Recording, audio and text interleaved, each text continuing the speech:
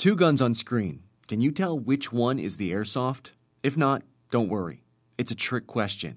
They both are. They have sights on them. They put suppressors on them. They put devices on them that makes it look like it has muzzle flash. These fake guns are causing real issues. Less than 2 weeks ago, Cascade High School went into lockdown because a kid brought an airsoft gun onto campus.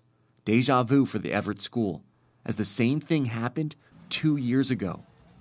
And this problem is not unique to the North Sound. Just a year ago, we had an incident at a middle school in Spanaway where a student brought a airsoft gun. It's metal. It looks exactly like the Glock that I carry on my hip.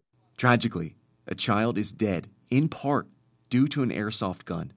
Investigators say 51-year-old Aaron Myers murdered a teenager earlier this month in Renton. The reason?